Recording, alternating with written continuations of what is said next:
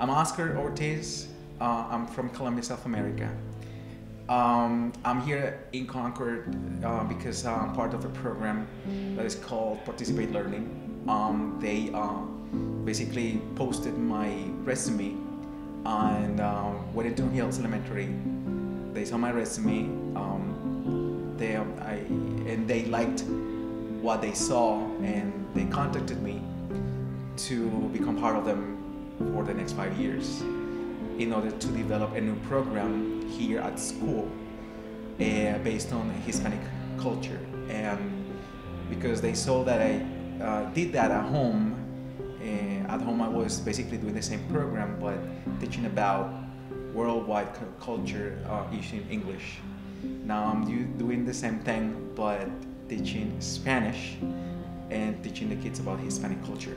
I have always thought that the first thing you have to do when you get to a place is to find a place in which you're going to gather with people who believe in what you believe. And I think this was the result of a prayer, because there is a teacher in front of my classroom and she heard about me going to church, and she told me about the church down the street because I live like 2 blocks away, and she told me about Ashley Bryant, and she was there and she invited me to come to the church. So I ended up going to church. The first Sunday she told me that she was a member of the church, and I've been at SOJO ever since.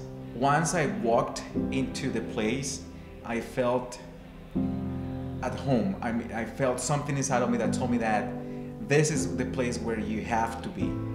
And so as I said, with words it's hard to explain because it comes from within, you know?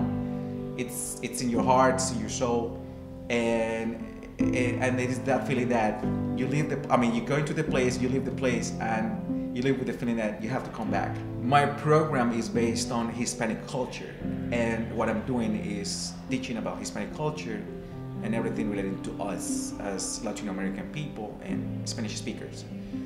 And I've been able to see the families, you know, and they speak Spanish.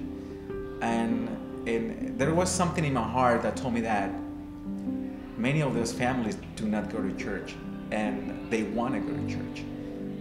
Maybe the reason they don't go to church is because they haven't found a Hispanic service in the area. And I think that my dream is like, I would like God to use me as a means to reach people who are not going to church just because of the fact that they do not speak English.